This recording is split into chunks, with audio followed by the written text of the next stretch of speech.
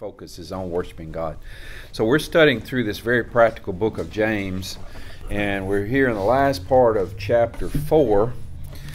And you know that several weeks ago there was, I think, the 19th anniversary of what happened on September the 11th. And you know that morning that many thousands of people got up just like a regular day, and they went to work, and many of those thousand didn't go home that day. It really changed the world. It changed our nation. And James says life is a vapor, life is a mist, and that's illustrated by that day, and it's illustrated every day that we live. We really don't know what each day will bring to us. Just like a morning mist is there and then soon vanishes away, life is like that. Life is short. Life is uncertain. There are no guarantees for tomorrow, let alone next year or the next 5 years or next 10 years. You may be young and healthy this morning. You may be old and healthy this morning, but it could be by sundown tonight that things might change. And you might be thinking, well, that's morbid. I don't want to think about those things. And I understand that. We don't really want to think about those things. But if we ignore these things, then we won't live our lives properly in light of eternity. And so James says here, because life, here's the main point. It's pretty simple. Just by hearing the reading from Stephen, it stands out. Because life is a vapor, we should humble ourselves before God. We should take each day and humble ourselves before God and to obey His will. He's beginning a new section here in this letter, but there's still a connection between this section and what's gone before and what will come after, and it's the idea of humility. We looked at last week verses 1 through 12 of chapter 4 and how that James says that we need to have humility. In the conflicts that we have in life, we need to have humility, humble ourselves before God. Now he turns to the idea of humility in regard to the future and each day. He's confronting an arrogant spirit. And I don't think there's anybody in this room that would not struggle with such a thing as James is telling us. This arrogance. These people, his readers, profess to know Christ, yet James says you're living with a worldly attitude, and you're not realizing that you're not going to be here forever. John calls this in 1 John chapter 2. You remember when John says, stop loving the world, don't love the world. And he calls this the boastful pride of life. And it's easy to have that, especially easy when we live in a nation where we're so blessed, where we have so many blessings, material blessings. Especially easy to have this boastful pride of life. And so here they are making plans without taking into account that life is a vapor, and also without taking into account God's sovereignty. God's in control of everything. You remember the parable that Jesus told about the prosperous farmer? And he said that things are going well, so I'll build bigger barns to store my goods. I'll say to my soul, soul, take it easy, take your rest. You have many goods for many years. You're set up for many years. Take your ease, eat, drink, and be merry. But God said to him, you fool. See, to have that attitude is a foolish attitude. You fool. This very night your soul is required of you, and now who will own the things that you have prepared? That's in Luke chapter 12. So James makes a couple of points here, and we're going to just work through this. What's especially interesting and surprising to me is that last verse, and we'll talk about that. We've heard that verse, if you know to do good and you don't do it, then it is sin. And we've heard that verse used, and we've heard that verse, and we haven't probably heard the verses that surround it here or go before it. And what's interesting is, how does that verse fit into what he's just been saying? And so we're going to explore that. But he says a couple of things.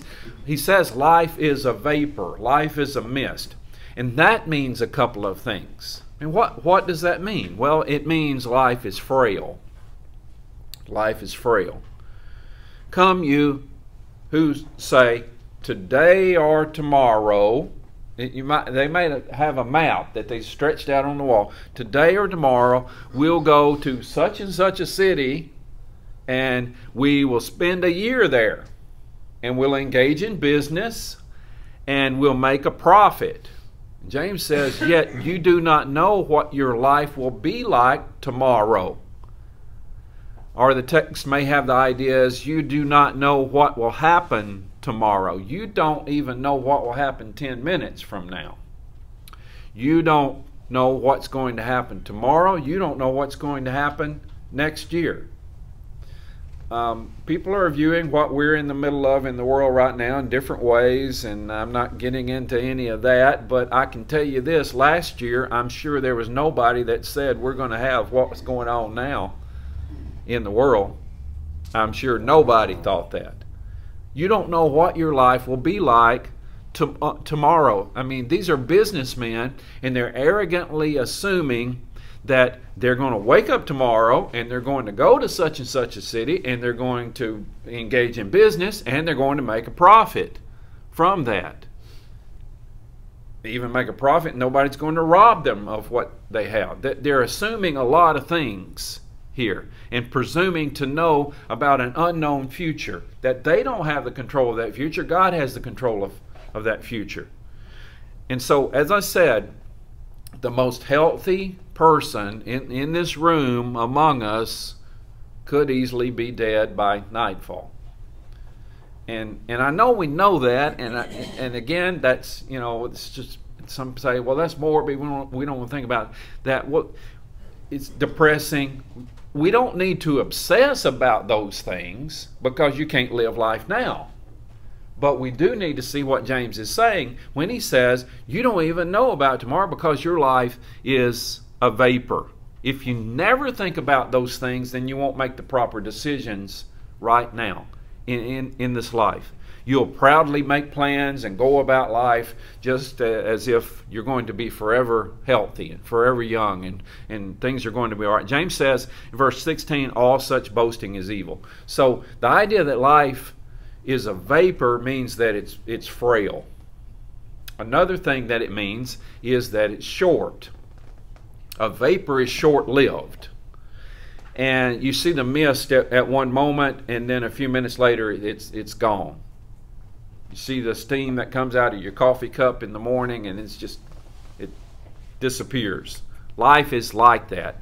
In Psalm chapter 90, if you have your Bibles and you want to go back there to Psalm chapter 90, this is one of the few Psalms that's authored by Moses. It's a prayer of Moses. So this is a very ancient psalm. And in this psalm, Moses laments how brief life is. And he compares life to the grass of the field that comes up in the morning, and then by evening, look at verse 10, he says it passes away. Well, in verse 10 he says, as for our days may come to 70 years or 80, if our strength endures, yet the best of them are but trouble and sorrow, for they quickly pass and we fly away. Even if you live to be 100, and with medical technology and the things we have in this life, there are a lot of people that live to be older. Even if you live to be 100, how quickly life flies by. That's what Moses says. Then look at verse 12. That's why he prays, teach us to number our days, that we may gain a heart of wisdom. Only God can give us that heart of wisdom, and we get that by numbering our days, by realizing that life is brief and that each day counts. Each day is valuable. Life is frail. Life is short. And then from the idea, as you go back to James 4, about life as a vapor, it's telling us that death is certain. I read this, George Bernard Shaw, quote, the statistics on death are quite impressive. 1 out of 1 people die. That's going to happen. Death is certain. Either we're going to be alive when Jesus comes again, or we're going to die. Now, you would think that since death is certain, it's not just probable, it's absolutely certain, unless we're alive when Jesus comes again, that each person would realize that this life is to be lived for God, that we're going to stand before God, we're going to have to answer for how we've lived this life, since death is certain, and it's all around us. But strangely, people put it out of mind and go about life as if they'll live forever. Jesus taught us how we are to respond to even disasters in this life. They came to Jesus one time. This is in Luke chapter 13. I'm not going to read the verses 2 through 5, but they came to Jesus one time and they said, what do you think about this disaster? And it was a disaster that a tower had fallen on some people in Galilee. And Jesus says, do you suppose that these Galileans were greater sinners than all other Galileans because they suffered this fate? It's like if an airplane goes down, do you suppose that everybody on that airplane were greater sinners than everybody else? And Jesus says, no. I tell you no. But unless you repent, you will all likewise perish. And then that tower that fell in Siloam, he says, I tell you again, they're not greater sinners. They just were in the wrong place at the wrong time. But unless you repent, you will all likewise perish. What he's saying is you need to learn something from this, and you need to learn how to live your life in trust of God. When you hear about disasters, whether they're caused by humans, of airplanes flying into buildings, or maybe they're caused by natural causes, by floods, hurricanes, tornadoes, Jesus is saying, make sure you're living a life of repentance. The rabbi said, you repent one day before your death. Let's think about that for a second. You repent one day before your death. And the students asked the rabbi, how do I know when I'm going to die? And the rabbi said, that's the point. You live in repentance before God. So not to be ready for something that's 100% certain is foolish. And so James says life is a vapor. Also in this text he says God is in control. God is sovereign. Now if God is sovereign, that means we're not sovereign. We're not in control. The problem again, these businessmen are making these plans for the future and they weren't taking God into account. The problem's not that they're making plans for the future. It's not a problem that they're looking to make a profit. The problem is they weren't taking God into account in this. Planning is commended in Scripture. You go through Proverbs. Financial planning is good stewardship. If we depend on God and we have the right priorities, it's wise to have a will. It's wise to have some savings. It's wise to have life insurance. But again, all of that is not going to, I mean, there's really no financial security. It's putting our trust in God. So the Bible commends hard work, it commends saving, it commends planning and being smart about these things. But the problem is they're not recognizing God as sovereign. When we recognize that, we'll bow before Him. They're arrogantly making these plans. Their trust was not in God. Their trust is in their business ventures and in all the money that they would make. So look at what James says in verse 15. Instead, what should they have done? Instead, do this. Instead, you ought to say, if it is the Lord's will, if it is the Lord's will, we will live. So it's even determining whether we're going to live. We will live and do this or that. But it's dependent on the Lord's will. Now, James is not giving us something that we can just tack on to the end of a sentence. And it can become that, though you don't hear it much today. I remember when I was young, I'd hear a lot of older folks in the church, and they'd say, "If the Lord wills, we'll do this," and "The Lord willing, we'll do this." And it doesn't seem like we hear that as much as I did then. But again, you can say the words and not mean the words, and I'm not implying that they were doing that. But James is not saying we just tack this on to the end of our sentences. Paul says many times, "If the Lord wills." I'm not going to go and read all these. Acts 18:21, 1 Corinthians 4:19. But sometimes Paul didn't say those words. But he always depended on the Lord and depended on His sovereignty. So it's a mindset that's we're to have. If the Lord wills, then we will do this. Sometimes we should say it, I think. But even if we don't say it, we're to think it. That's to control our attitude. One of the most basic lessons in life to learn is God is God, I'm not God. God is God, I'm not God. He's sovereign, He's in control, I'm not in control. And that, again, if we trust Him, that takes away a lot of stress, a lot of worry from our lives. Remember in the Sermon on the Mount, Jesus is speaking to those people, and He said, "Don't worry about what you'll eat, what you'll drink, what you'll wear." And He's not talking to people who are worried about whether they're out of fashion. He's talking to people whether they're worried whether they're going to have any kind of clothes. If the locusts come in and just destroy the crops, there's not going to be any food. There could not be water. There's all these things, and they're worried about those things. And Jesus says in the Sermon on the Mount, don't be anxious. Don't be pulled in different directions for this.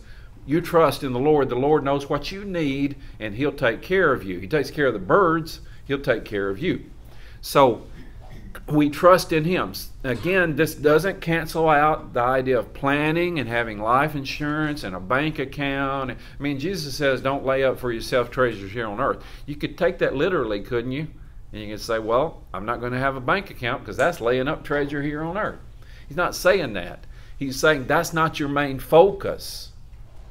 Your main focus is God. You're laying up treasure in heaven. Now, we acknowledge God. That's what he's saying here. James says, instead you ought to say, "If the Lord wills, we will live and do this or that." So life is a vapor. God is sovereign over every aspect of life. Notice here it's business people too, so that applies to our work, our business, all of that. You can't separate life and say, okay, this is the church part, this is the business part. All of life is under His control. The third thing that stands out here, a simple little lesson I think from James, is that pride is a great sin. So the life is a vapor, God is sovereign, but pride is a great sin. Not to take into account God is to live in pride. He says, you don't mention God, and then in verse 13, you boast in your arrogance, and all such boasting is evil. It's these people boasting, and it's like they're full of hot air. In one reference I read, this word is used of somebody who's running around said that he knew Alexander the Great. And he had never even seen Alexander the Great. But he's boasting, I had a meal with Alexander the Great. James says all such boasting is evil. This is the pride of life that we talked about from 1 John chapter 2, verse 15. Remember in the Old Testament, the powerful Babylonian king Nebuchadnezzar, and he's walking on the top of his palace, and he says, "Is this not Babylon that I built?" And he's talking about all the power that he has, and while the words are still in his mouth, God acted. God brought him low. And he was eating grass like an animal. And he came to the conclusion that the Most High rules in the affairs of humans. God's able to do that. And there are all kind of illustrations. The Pharaoh in Egypt, he's able to do that, and he will do that. It's almost like a Christian can fall into practical atheism. We believe in God, yes. We know that He's around, but I've decided I'm going to do this anyway. And I know I'm strong enough, and I have enough education or enough intelligence, and so I can accomplish this. James says that's boasting, and that boasting is evil. So how do we view life then? If life is a vapor, God is sovereign, and we're prone to this pride. The answer is humble obedience to God. So look at the last verse of the chapter. Let me read it again. If anyone then knows the good they ought to do and doesn't do it, it is sin for them. How does that fit into this context? Now, again, I'm going to uphold the general teaching of that, in that sometimes we're guilty of sins of commission, as we call them, and sometimes sins of omission. We know what we should do, and we don't do it, and that's sin. And so that truth is taught throughout Scripture, but this is a verse that's in a context of other verses. He's been talking about something.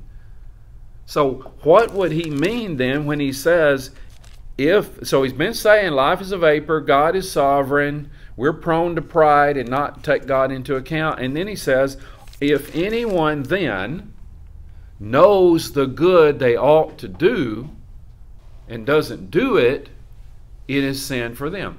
What do you think in this context would be the good that we know we ought to do? It's to humble ourselves before God, to take Him into account in every step of life. We do things we shouldn't do. We don't do things that we know that we should do. But this passage and this verse, I think, is teaching you know now that you need to take God into account in your life and in your daily life. If you don't do that, then it's sin. So again, there's balance that we have to always keep when we look at Scripture. So we plan for the future and we work as hard as we can, but again, God's in control. If you don't take into account that God is in control and humble yourself before Him, it's sin. And you know that now because we heard that. Stephen read this passage to us. If you've never ever heard that passage in your entire life, you've heard it now. And now that you've heard it, you're under that passage. You have to respond to that passage. How are you going to respond? Are you going to be like these businessmen here and filled with pride? Are you going to humble yourself before Him? And that's really a life of ministry. It's a life of humility.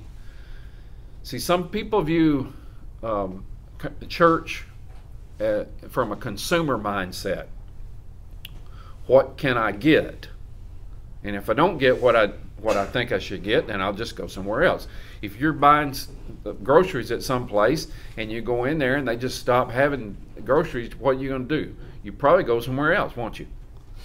Some people view church that way. It's a consumer mindset, not the mindset of ministry that you're here and I'm here to serve, to give to God. It's not what can I get, it's what can I give. And what we are to do is live humbly before God. Life is a vapor, God is sovereign, and pride is a constant battle, and so we are to humble ourselves before Him.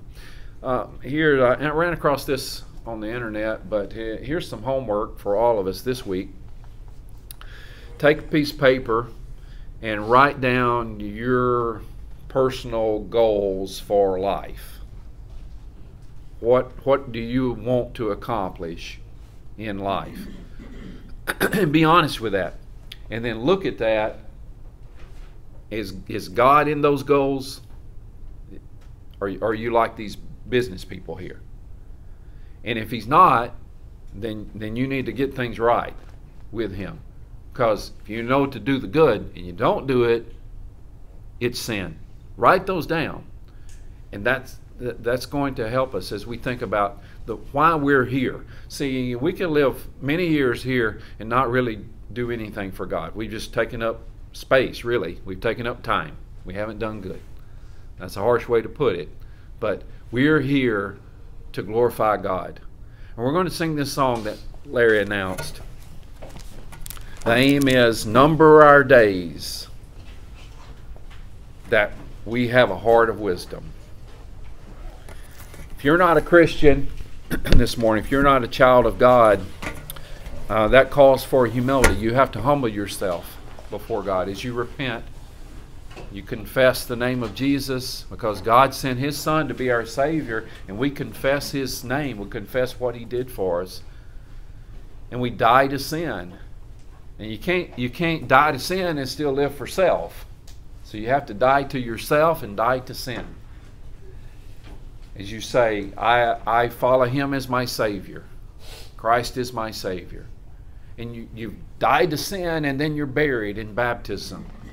And your sins are washed away, and you're raised up to walk in a new life. And that new life is to humble yourself before God, to put God first in all of life, even business, anything, is to put God first. If you've done that and you're not living the way that you should be living, this is a wonderful opportunity for you to ask for the prayers of your brothers and sisters. So it's our prayer. If you need to come, you'll do that as we stand and sing this song.